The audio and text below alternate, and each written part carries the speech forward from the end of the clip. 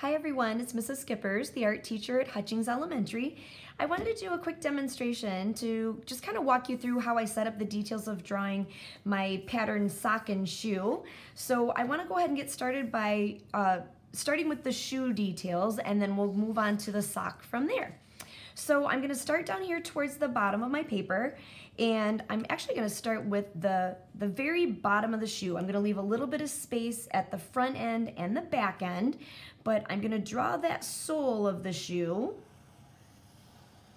by just putting my line all the way across, and then I'm going to close it up so it kind of makes a long, skinny oval.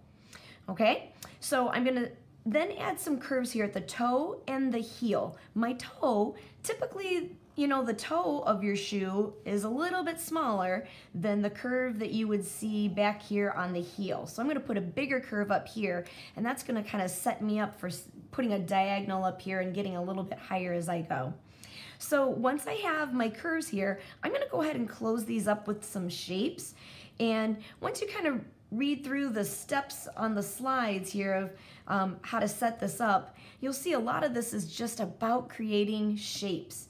So I'm going to add a diagonal line that's going to bring this up to make the shape of the tongue of my shoe.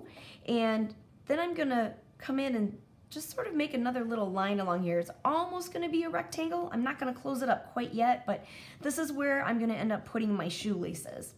So I'm ready to start closing this up a little bit more here. I'm actually going to go ahead and add the top of my tongue there with that little bit of the piece that sticks up.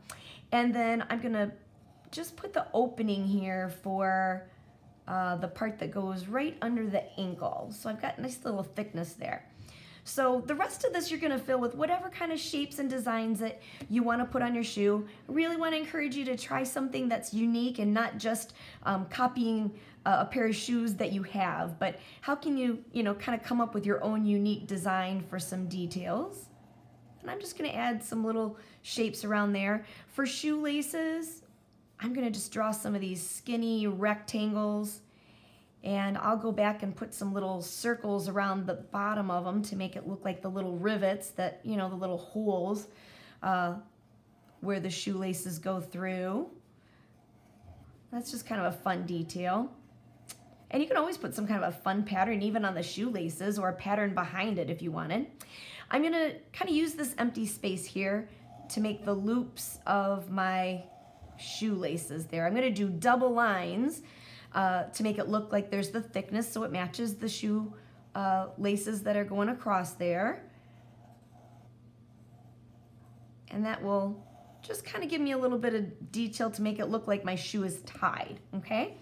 All right, so you're gonna kind of experiment with what else you want to add here in terms of details, texture, patterns, shapes. I had some fun on mine making a logo. I actually did like a double circle and put my initials inside there. That way it made it a little bit more creative, like it was, my design and not just copying the exact designs of a pair of my own shoes. But I think you can have a lot of fun coming up with some fun details to put on your shoe. Okay, I'm ready to start drawing the details of the leg. One thing you want to keep in mind is if you make this too skinny, it's not going to look like this leg fits with the size of this shoe.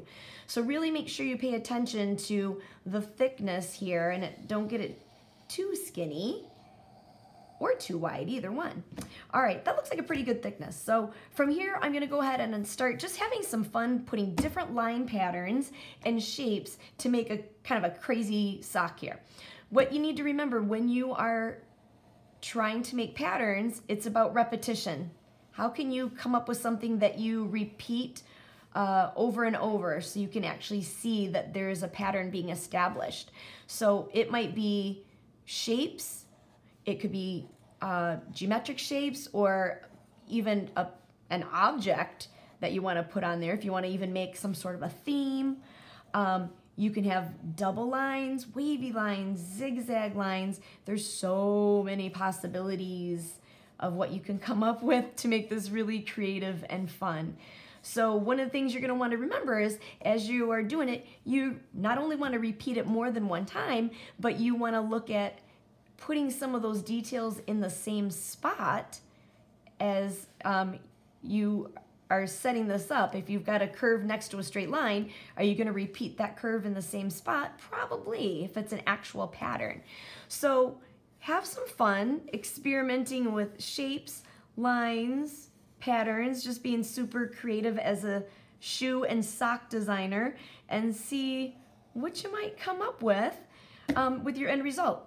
Last thing I want to do, I'm going to come in and I'm going to add a line on either side, so this kind of makes my shoe look like it's resting on the ground rather than just looking like it's floating in the middle of my paper. Then I can decide how much more I want to add. Do you want to add more to the sock? Do you want to add more to the shoe? Take a look at some of the examples in the slide presentation, and I might even give you a few more ideas to consider.